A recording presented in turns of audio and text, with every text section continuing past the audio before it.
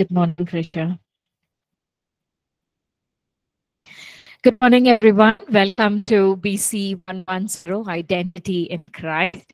So I hope as we are studying on this course week after week, are we getting ourselves into this new identity where we are able to identify ourselves in Christ? Is this class helping each one of us to identify ourselves in Christ? Anyone from the class, online, on campus?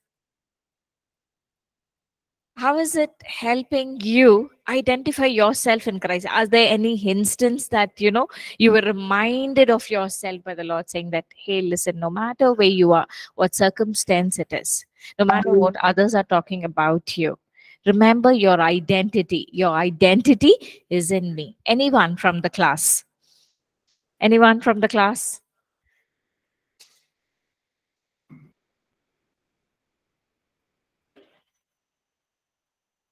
Yes, Nina. Could you pass the mic to Nina, please? Yeah. There's some chat. Let me check from online. Yes, so many times actually, when you go through tough times in life, um, so down, but I have to preach to myself that I'm a child of God. God loves me, and I literally look into what Jesus done for me and who I am in Christ is really encouraged. Otherwise, Amen. it's very sad situations. Yes. If I'm not remembering about that. Amen. Amen. Thank you. Thank you, Nina. Very encouraging. Chira, you would like to share? Yes. Please pass the mic to him.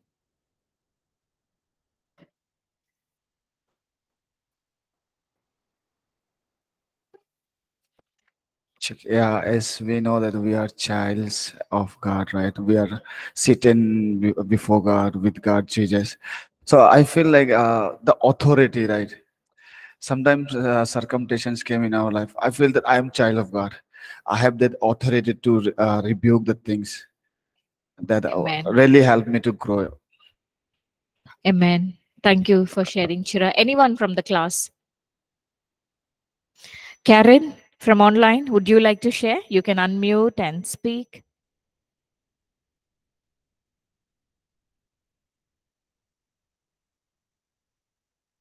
Karen, you can unmute and share your experience. Was there any instance in your life that you identified yourself, that you are in Christ and you are an overcomer?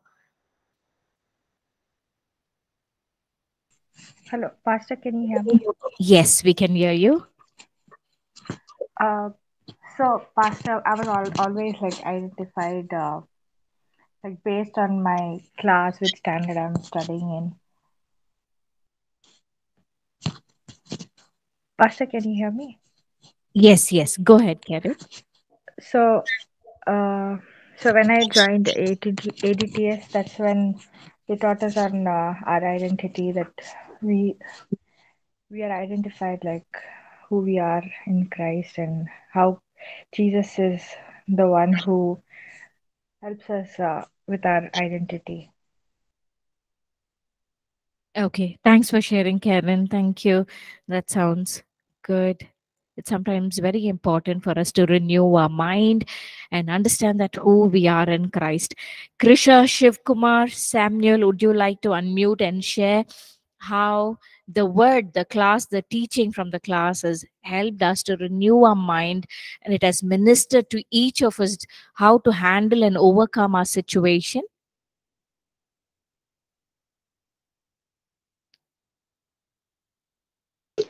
Good morning, Pastor. Can you hear me? Yes, yes, we can hear you. Yeah, Pastor, like many times when we act our human nature, when we act in flesh, our identity in Christ reminds us how we are supposed to be like Him and act like Him and behave in every way like Him. So, yeah, that's how identity in Christ like helps us. Yeah, thank you. Thanks, Krisha. Yes. Anyone else from the class? I see Jachin has shared a comment on the chat saying that recently someone close to me who knew me from a child childhood, okay, spoke something against me and the ministry that I'm called to do. I was upset and getting emotional when God reminded me of who I am in Him. God's word told me that He is my righteousness and my battle belongs to Him. I'm fighting from victory ground. This truth set me free. Amen. Praise God. That's a wonderful way to set our mind on the word and what the Lord speaks about each of us. That helps us not to take up the battle on our own, but then allow the Lord to work on behalf of us. We are also allowing the Lord to defend us. We are not defending ourselves, but then we're asking God, Lord, you take my back and you defend us. Okay. Anyone else would like to share? Offline or online? Even before we could begin our session with a word of prayer. Anyone? Rin and Sean are pondering what to share, what instances. There's so many, but we had to think on what we can, because when we walk every day, when we walk with the Lord every day, keeping Him in our mind, I think every moment is a testimony, because we are trying to lead our life that pleases God, and that cannot be done with our own strength. It's not possible with our human strength. But then we see God. We ask God, God, you move and you work in and through me. There's also another chat on the status I see from Shiv Kumar says, when Satan put thoughts of discouragement in our mind, identity in Christ helps me to resist and overcome. This is what the scripture says. When you speak the word to the enemy, he flees from you. And you resist him with the word of God, because the word of God has the power to make the enemy flee from each of us. Yeah. Okay. So in today's class, we're going to look into, in last class, we actually studied on what? Being one body with Christ. Being one body with Christ. I'm just taking the notes. Just give me a minute.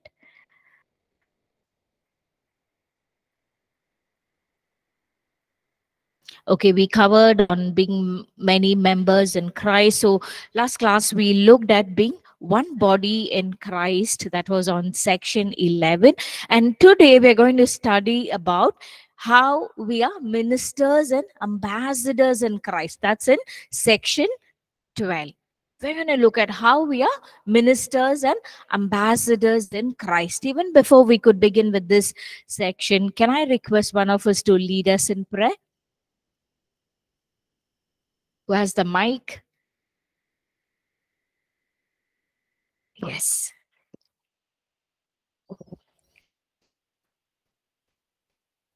Lord Jesus, Lord, we thank you for this time. Lord, we thank you for this class that we are hearing, Lord Father. And Lord, right now, Lord, we submit our minds and we submit ourselves before you, Lord Father. And Lord, whatever you're teaching us through Diana, ma'am, Lord Father, let your word be sown into our hearts, and let your truth be established in our life, Lord Father, and help us not to just be the listeners of your word, but help us to be the doers of your word, Lord Father, and help us, Lord, to be aware of who we are in you, and help us to carry our true identity in you, Jesus. We give you all the glory and honor. In Jesus' name we pray. Amen. Amen. Amen. So we are the ministers and ambassadors of Christ Jesus. Let's turn to our notes to page 107. 107. Where it says, each one of us, when we identify ourselves in Christ Jesus, we are the ministers and we are the ambassadors of Christ Jesus. So at at our church, at our APC ministries, we believe and we emphasize that every believer is a minister of God. What do we emphasize on and what do we believe? We believe that every believer is a minister. Every believer is a minister. So, can we please place our hand on ourselves and say, Lord, I am a minister of God? Can we declare it over ourselves? I am a minister of God. I am the ambassador of Christ Jesus. So today we're going to talk on this heavenly call. We all would have studied this in Fulfilling God's Purpose in Minister's Foundation. Under Fulfilling God's Purpose, we would have studied that each of us have a call and have a purpose in our life. Do you all believe that we have a call and a purpose in our life? From where did you get this call and a purpose? From where did you get this call and a purpose? From God. God Himself has called you. Now, how do you know the confirmation that God has called me? How do you know? Because many times, and He puts this thought in your mind, you are incorrectly believing that there is a call on your life. It's nothing like that. But then we need to get back to the Word, because the Word has the power. Because the Word is correct. There is no error in the Word of God. So the Word of God says, I have called you in your mother's womb. Even before you were formed in your mother's womb, the scripture says, God knew each of us by name. Each of us, even before the foundation of the earth. This is what in Ephesians chapter 1:4, he says that I knew you even before the foundation of the earth. I know you. And even before I could knit you in your mother's womb, I know you. And in Psalms 139, very clearly God says, like, there was nothing hidden from my eyes. Your bones were formed before me in your mother's womb. And you were fearfully and wonderfully made. You are not a mistake. You are created according to God's plan. So there is a call and there's a purpose. No matter what circumstance you're going through, no matter what situation you are been placed in, you need to trust and believe that you are part of God's plan.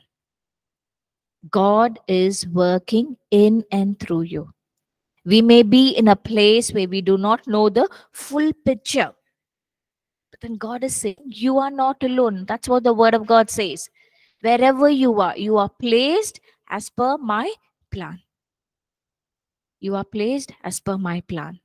And I am working in and through you. You are a work in progress. Each of us are work in progress. The Lord who called us is faithfully working in and through us. This is what we see, that in there's an heavenly call to each of us through God. So let's turn to Philippians chapter 3, verse 12 to 14. Philippians chapter 3, verse 12 to 14. I'll read it this time. Okay, I'll get y'all involved. Okay, so not that I have already attended or am already perfected, but I press on, that I may lay hold of that for which Christ Jesus has lay hold of me. Brethren, I do not count myself to have apprehended, but one thing I do, forgetting those things which are behind and reaching forward to those things which are ahead, I press toward the goal for the prize of the upward call of God in Christ Jesus. So what we see here, see that Apostle Paul setting his mind on certain things ahead of him. He's saying, no matter what problem I'm going through, no matter what is happening around me, the situation where I am right now may not be very pleasant, may not may not give me a picture that I'm part of God's call. But then there is a call that God is called, and I'm setting my focus on that, the end picture, the end result, and I'm setting my mind on that end result, no matter what I'm going through, no matter what people may talk about me. But then, because I'm setting my focus on the end result and keeping heaven forward in my mind, I'm going ahead, I'm marching towards that goal. So we need to set a focus on that. Very well, a scholar Spurgeon says it this way: but while the work of Christ for us is perfect, the work of Christ for us is perfect, and it were believed to think of adding to it the work of the Holy Spirit in us is not perfect. That means the Spirit of the Lord who is in us is actually working in and through us that we may be Christ-like. The work in us is in progress, so that every day we are working to be more like Christ Jesus. So this is what it is. It is a spiritual journey that Apostle Paul is talking about. He is asking each one of us, as he is sharing about his point of view, he is encouraging each of us as a man and woman of God, as a servant of God. There would be hurdles around our way. There will be trials that we may have to face. There would be sufferings that we may be enduring in our life, in our ministry. But then he's encouraging you and me, saying, set your focus on God. Don't allow the situation to declare what your life is ahead of you. That is temporary. Our emotions, our feelings are temporary. But the call on what God has placed on your life, that's permanent. So your Apostle Paul is encouraging each of us, set your focus right. Set your focus right.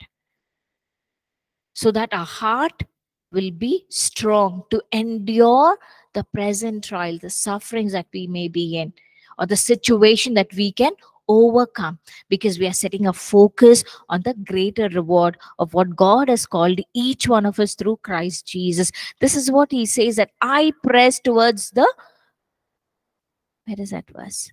I press towards the goal for the prize of the upward call of God in Christ Jesus.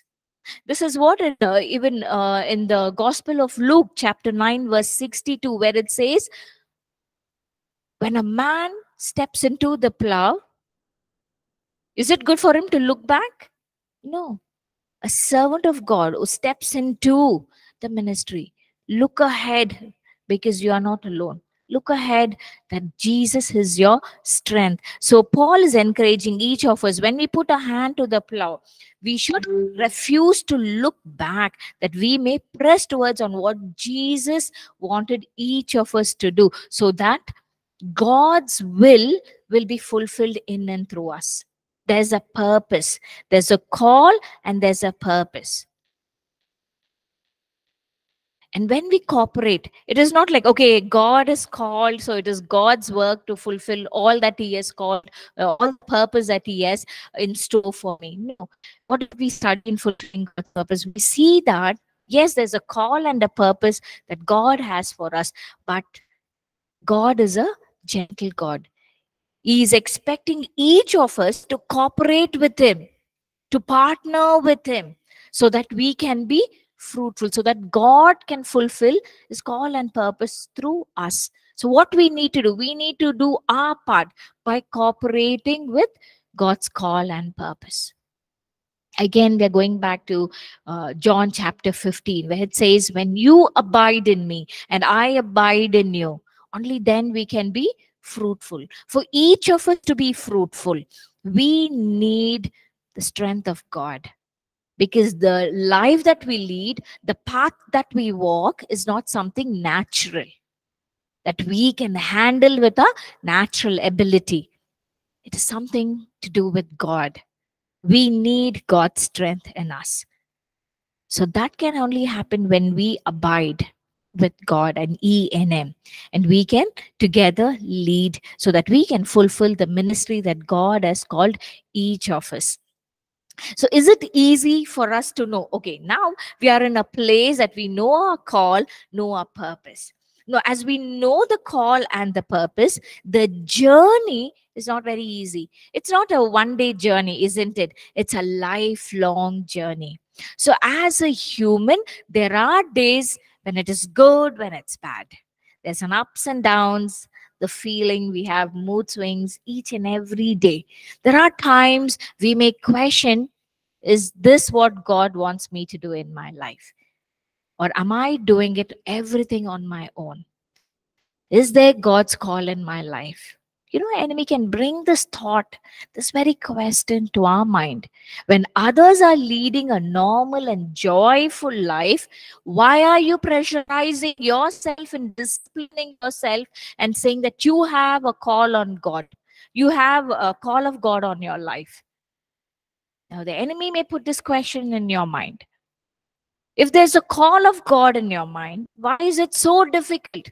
The path should be so easy. It should be like the bed of roses, isn't it? Because it's God's call. But if you look back in the history, from the very beginning till in the Old Testament or in the New Testament, when God calls, the journey was not too easy. That what God promised, that He was with that person. God was with Abraham, even though when he stepped out in faith into an unknown journey, God fulfilled every promise that God promised to Abraham, isn't it? Genesis chapter 12, verse 1, 2, and 3. Every promise that God promised to Abraham, God kept his promise. Was Abraham's journey very pleasant? No. He went through life and death threats. He went through difficult time, famine. He went through his own brother betraying, many seasons in his life. But throughout the season that we see is he was a man of faith. He was a man of faith. So what did God call Abraham as? Father of faith. If you take the life of Moses, was it very easy? God called Moses, supernatural deliverance from Egypt, isn't it? Tell me what God didn't do for Moses. Was his life very easy? No matter how much the Israelites saw the hand of God move upon Moses, each time when they faced the difficulty, they were ready to stone Moses. But Moses was a great leader. So was his life very smooth, very easy? How about David? God anointed him as a king, isn't it? Even when Saul was a king, God anointed David as a king. Now the scripture says David was a very courageous and a bold man. He faced Goliath and he killed him. He beheaded him even though he didn't have any soldier's training.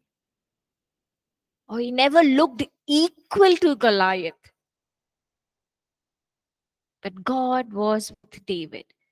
Just because God was with David, was this journey very pleasant? No.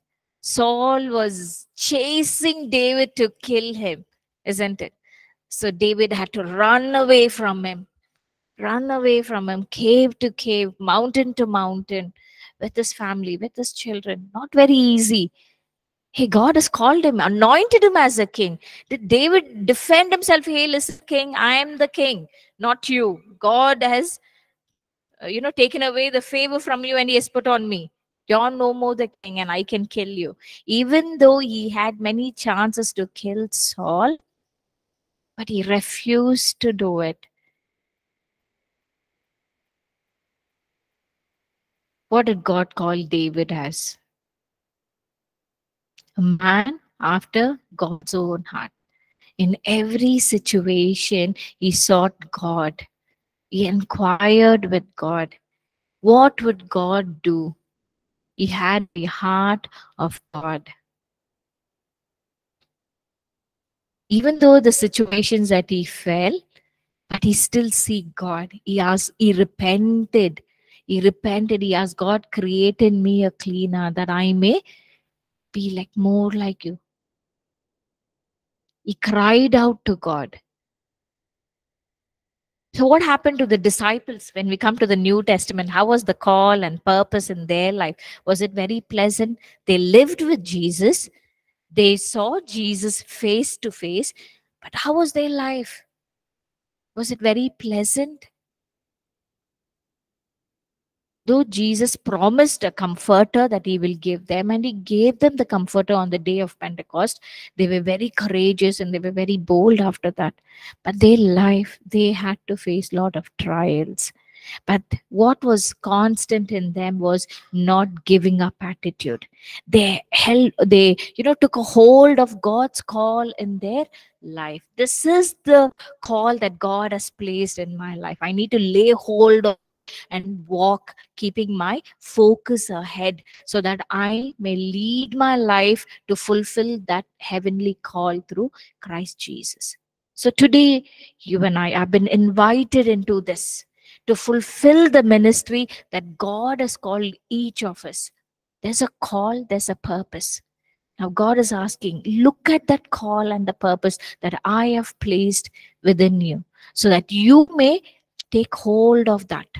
This is what it says, that I may lay hold of that for which Christ Jesus was also laid hold of me. Each of us call and each of our purpose may be very different, but God has called each of us and he is saying that I have laid hold of it. Can you take up this call? Can you take up this ministry so that you may fulfill it in your time? So this is what we see in the book of Colossians. Apostle Paul is encouraging Archippus. He's saying, Colossians chapter 4 verse 17, he says, and say to Archippus, take heed to the ministry which you have received in the Lord, that you may fulfill it. See, Apostle Paul is not directly declaring or directly saying this to Archippus, but he is writing to the people of Colossians. Maybe Archippus was in a leadership, in certain leader, and he was appointed or he was in charge of the people of Colossians. And here Apostle Paul is writing to the Colossians, the people in the Colossians, to encourage the leader. Because in our journey with the Lord, there would be ups and downs. We need encouragement. We need support to do what God has called us to do. Here, Apostle Paul is encouraging Colossians to encourage the leader they have. Archippus saying that take heed, take special interest in the ministry that God has placed in you. And also in the other letter, in the letter to Philemon, chapter 1, verse 2, he mentions saying that Archippus, our fellow soldier, and to the church in your house.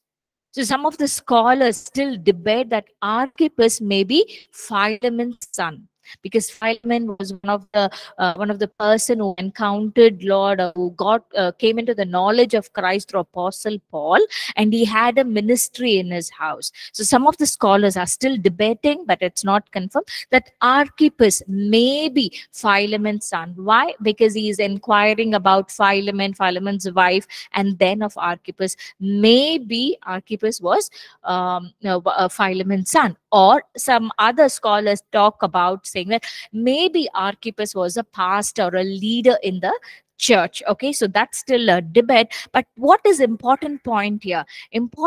Something important here is Apostle Paul is asking the people of Colossians to encourage your leader to do what God has called him to do. We need encouragement. So we need to hold on to it. Take heed of the ministry that God has placed in us. See, it's not that every time we would be encouraged by the people or encouraged by our ministry leaders where we are. But then we need to realize that this is God's work and it is God's ministry. We are serving God, and the scripture says, whatever you do it unto The Lord. So whatever you're doing, you need to keep in mind that you're doing unto the Lord. So when you're doing unto the Lord, you will not expect the encouragement or an appreciation from people around you. So you will not be a men pleaser. As simple as that. People look at me, my leaders look at me, people look at me, or no, but I do what I'm called to do by the Lord. My labor in the Lord, that Lord will reward me. Because the scripture says, your labor in the Lord is not in vain. Your labor in the Lord is not in vain. Let's turn to 1 Corinthians chapter 15, verse 58. 1 Corinthians chapter 15, verse 58, the last verse in the chapter, talks about, therefore, my beloved brethren, be steadfast, immovable, always abounding in the work of the Lord, knowing that your labor not in vain in the Lord. Your labor in the Lord is not in vain. So here, Apostle Paul is not talking about we serving in the Lord or we working for God. Work is something that is very limited. You say, okay, I work from 9 to 5 and that's it. Do not expect more from me. But here, God is not calling us to work. He's asking us to labor. Labor means going beyond your time limit, going that extra mile, doing everything for God, above and beyond that has been expected, because that's how God blesses us, isn't it? He never blesses us with a measure. Ephesians 3:20, how does God bless each one of us? Exceedingly abundantly, above and beyond that we could ask, think, or imagine. We are the representative of God. We are the ambassadors of God. So the nature of God should be in us. If God is asking us to work, we need to labor in Him. So in one of the comment in Mother Teresa's ministry, okay, she says, I'm looking for volunteers to serve in my ministry, but I don't want any volunteers to come and work in my ministry, but I want them to labor. What does labor mean? Being ready to serve the Lord despite the time, night and day. Labor means somebody who's working very hard, beyond their ability, beyond their strength, like complete strength. Sorry, complete strength. Depending on God. God, I've gone. I'm weak. I'm done with my strength. I need your strength to do what I have to do. Depending on God. So each of us, when we are called into God's kingdom, we are not expected to work. We need to labor in the Lord. Go beyond our ability. This is something that has been placed within us. It is not a it is not a favor that we are doing. It is something, a command. It is something, that duty that we need to do. When we are in the Lord, we need to labor in the Lord. That is one of the quality of God's servant, that I labor in the Lord. Paul say, I labor in the Lord because I receive that reward from Him. Even if I labor, even if you're not been encouraged by people around you, by your leaders, by your ministry people, that's okay. Set your focus on God, because your reward is from the Lord. Because the word of God says that every work that you do will not go unnoticed from God. Because our God is a God who sees. Our God is a God who sees. And He also looks at your heart attitude. You're saying, Lord, I'm doing this for you. I'm doing this for you. So whatever you do unto the Lord, Lord will reward you. Maybe this is the time that you're serving in a different ministry. May God would have called you for a greater call, for God would have called you for a greater ministry. But then, before God could allow you to step into the area of your ministry, He has asked you to serve in other ministries. So this is what the word of God says. He says, if you're faithful in little things, He will bless you with much more. When you're faithful. So when God is giving you the small things in your hand, especially as y'all are in the Bible college, you're serving in different areas, different areas. But when you serve, I encourage you, friends, look up to the Lord, saying, Lord, I'm doing it for you.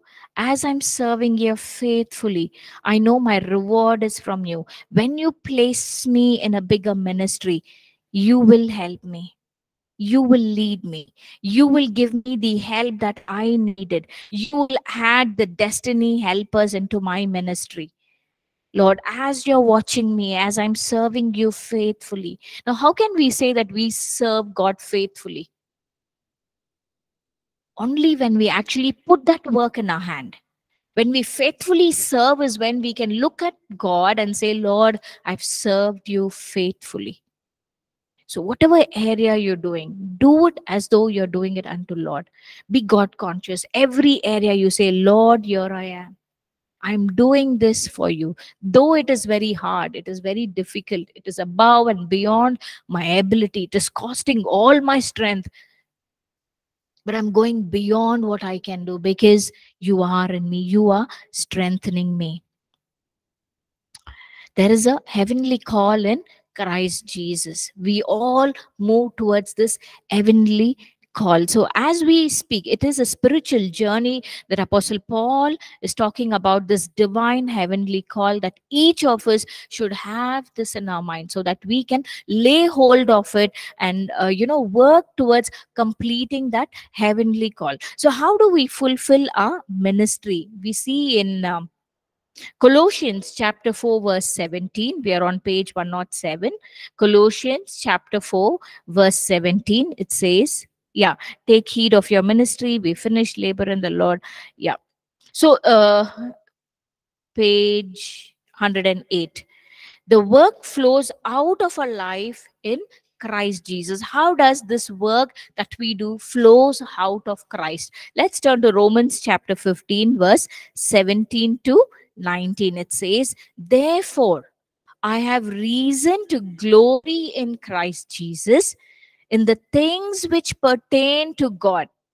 For I will not dare to speak of any of those things which Christ has not accomplished through me in word and deed, to make the Gentiles obedient in mighty signs and wonders by the power of the Spirit of God, so that from Jerusalem and round about to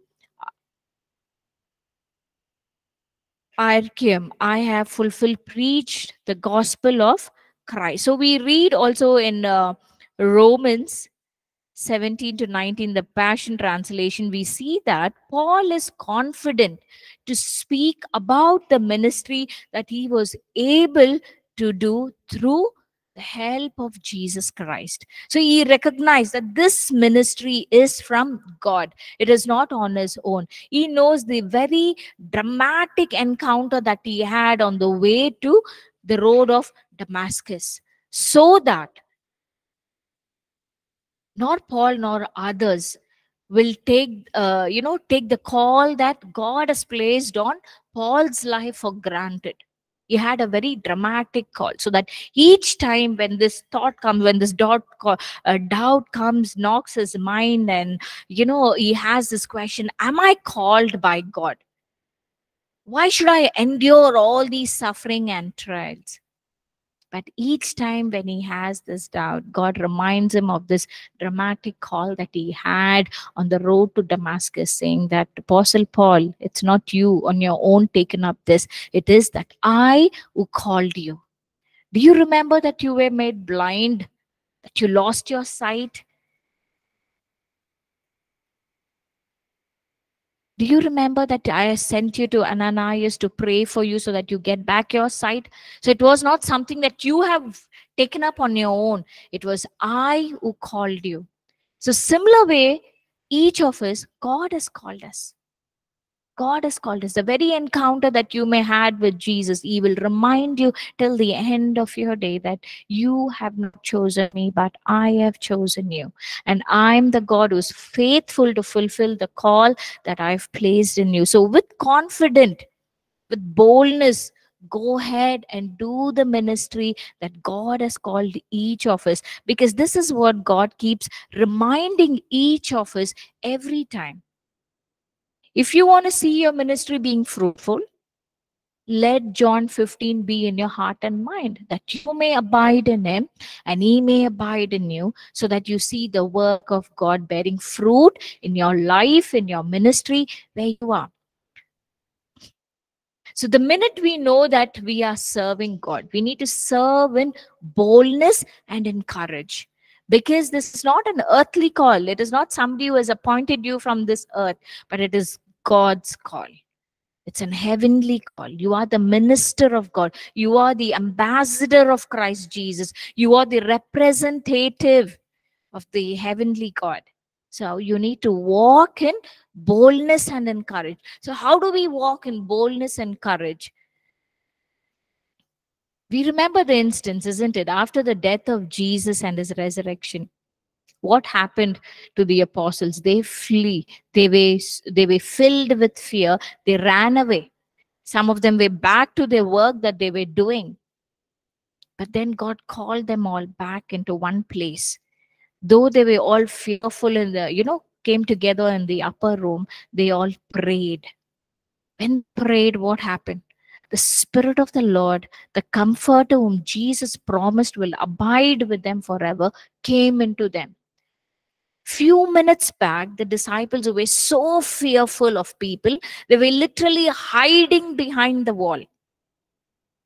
But after the encounter, after being filled by the Holy Spirit, here they are out speaking boldly, addressing 3,000 men out there. And Peter, being a fisherman, didn't have any eloquent in speech, but then he's addressing each one of them with boldness and with courage, with eloquent of speech. Now, where did he get this boldness, courage, and speech? The Spirit of the Lord who abides in him, enabling him to be bold, to be courageous, to speak in knowledge of Christ. The one who didn't have any academic skill. He never went to a college or like the other Pharisees and Sadducees, scribes who studied the scriptures or the Torah as well. But from where is he speaking? The Spirit of the Lord who's in you will guide you and will teach you. When you align yourself to the will of God, you see God speak and move in and through you. Now, if the God can speak in and through Peter, who was a very simple fisherman, was so fearful, do you think God will not do that through you and me? Don't look down on yourself. Let's not look at that we are we are not capable enough to do what God is called to do. God has made a wrong choice by calling each of us. God is looking at each of us and saying, I have called you, and I have not made a mistake by calling you. The God who called you will equip you for that greater call. He is ministering in and through you. Don't consider yourself less. He knows your end from the beginning. He knows our background. He knows our weaknesses. But God is saying, I can glorify myself in your weakness when you trust me. If you have weakness within you, praise God, because that is the very area that God could help you work through. Because the 3,000 people, when they heard Peter minister to them, they looked at Peter and they said, he is a fisherman. Isn't he a fisherman? From where did he get this knowledge? From where did he get this courage, the boldness that he's speaking? When we do God's call, God himself will back us up. He himself will back us up. All we need to do is hold on to God. Be soaked in his word and in his spirit. God will lead each of us. Set our mind, our heart aligned to what God has called us. When we set ourselves right to what God has called us, you see, God will lead us. God will lead us. So let's end the session here, and we will continue later from where we have stopped, from page 110. Okay, we will pray. Let's ask God. God, here I am. I surrender myself as I am into your hand, so that I may be an ambassador, a minister of God, and help me to serve you with courage and with boldness. Father God, here I lift up each one of us in your hand, oh Father. Lord, despite our weakness, Father, we come before you, declaring your strength over us. Lord, I pray that, Lord, as your word says in John 15, as we abide in you and you abide in us, you will make us fruitful, oh Father. Lord, I pray and I declare your strength, your boldness, your courage over each one of us, oh Lord. I pray that you will equip us in your word and in your spirit, oh Father. You will lead us and guide us as the Lord you were with each of the servant of God.